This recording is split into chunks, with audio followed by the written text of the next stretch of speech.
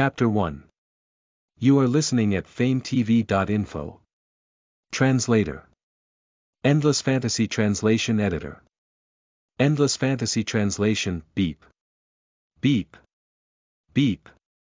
Beep. Fanya lay on the hospital bed, listening to the sound of the monitoring equipment. She looked up and saw that the ceiling above her head was badly damaged. She had been in this hospital for 3 months. Half a year ago, when she was diagnosed with terminal liver cancer, she was sent to the city central's hospital for treatment. However, the high cost of treatment was simply not something Fanya could afford.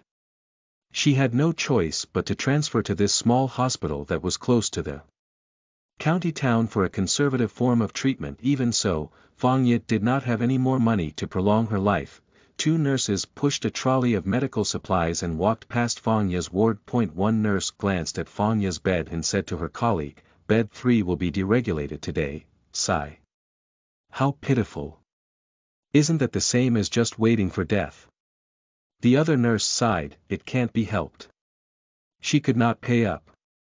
The nurse did not stop her work and said helplessly, "I'm just tired of seeing the same thing happening again and again in this hospital." The nurse continued speaking, and she glanced at Fanya again. "I heard that she used to have a rich husband." Another nurse could not help but become curious.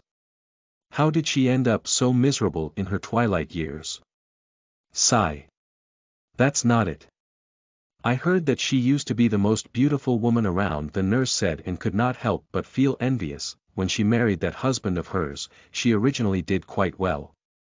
The nurse took out a dose of medicine and gave it to the patient in the ward next to Fanya. After that, she walked out again. Her voice trailed off in the distance. "It's just that when women get old, men tend to change their hearts easily. This woman is really stupid." The nurse sighed. She didn't take a single cent during the divorce and left with a child who wasn't even 10. She didn't take any money. Another nurse glanced at the bedridden Fanya, and her eyes were wide with surprise. Yes. Otherwise, would she have fallen to such a state now?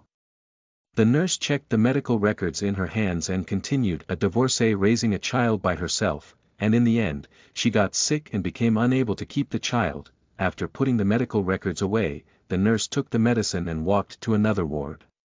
What a tragedy. Another nurse stood at the door and asked curiously, "What about the child?" "I heard that she spent a lot of effort to send the child out of the country a few years ago." The nurse walked out and checked the medicine in the cart. She never told the child that she was sick. The nurse could not help but feel sorry for Fanya. Seriously, as the two of them were chatting, a few doctors walked over. The two of them instantly shut up and looked at Fanya with pity in their eyes. The doctors walked into the ward together and confirmed that Fanya had given up on treatment. The doctors and nurses removed all the equipment, leaving Fanya alone in the ward. The beeping sound that had been bothering her for 3 months finally quieted down. Fanya slowly closed her eyes, letting the darkness envelop her. She was tired. This life was too tiring, but a part of her remained indignant. There was a loud noise beside her ears.